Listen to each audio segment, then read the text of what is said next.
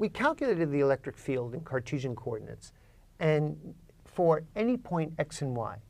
Now what I'd like to do is set up a calculation in which we look at the limit that the distance of the point P is much greater than the distance between the characteristic distance between these two charges. And what we'll do is we'll make an expansion, and the leading order term is something that we'll call the electric dipole field associated with these charge configuration.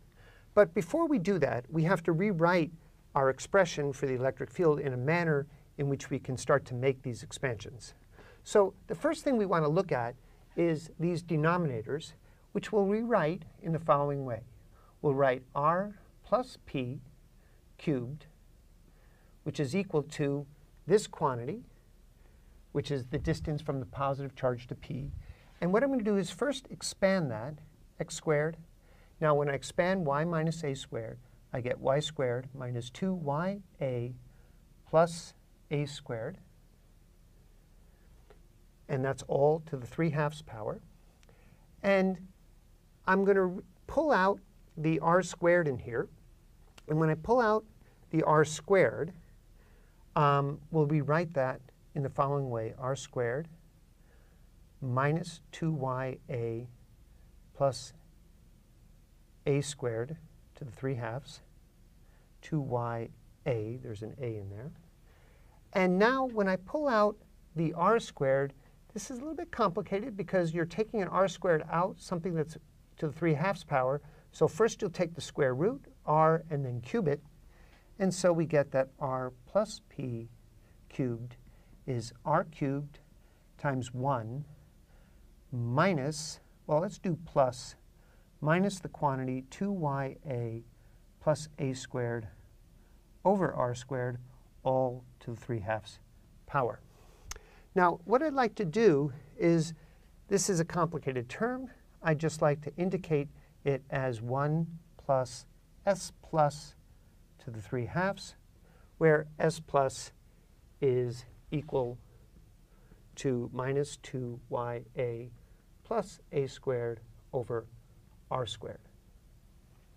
Now, when I look at r minus p cubed, that's this denominator here, which is the distance from the minus charge to the plus charge. Everything is exactly the same, except when I do the square here, instead of having a plus charge, a minus sign here, I'll have a plus sign. So that will be plus, plus, and I'll call this s minus. So I'll write this as r cubed times 1 plus s minus to the 3/2.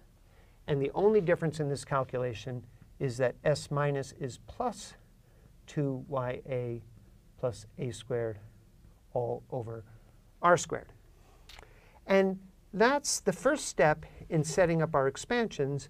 But now what I'd like to do is I'd like to write my electric field as it's a vector field, so it has an x component function and a y component function. And I'd like to treat each of these component functions separately and get expressions for them. So let's start with the x component function. What I'm doing is I'm taking this first term component, subtracting from that. We see both terms have our constant kq. In the denominators, both of them have an r cubed. In both numerators, there is an x.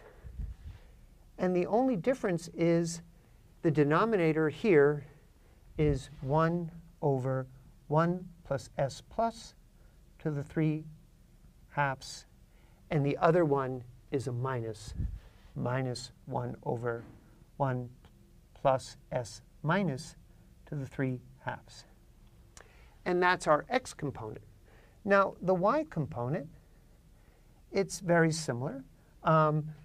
We have the same kq over r cubed.